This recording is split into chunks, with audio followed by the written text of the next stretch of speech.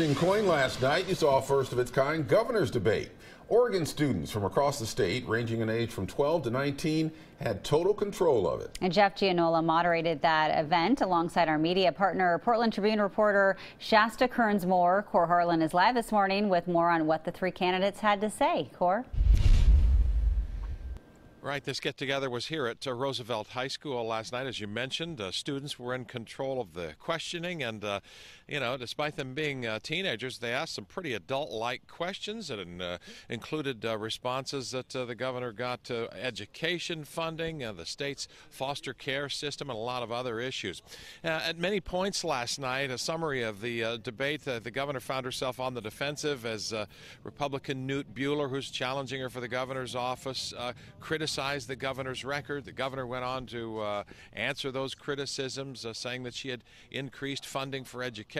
Buehler also took the governor to task for a state audit that said a lot of kids in the state's foster care system were, in the audit's words, slipping through the cracks. But the main focus and a big issue facing the state was education funding, where Governor Brown and his challenger Knute Buehler went at it head-to-head last night.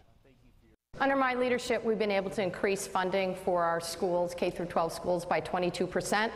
Not enough, still more work to be done. Despite the claims from Governor Brown, the facts is that, the unfortunate facts is that even though we've increased the K-12 budget, very few of those dollars are getting into the classroom.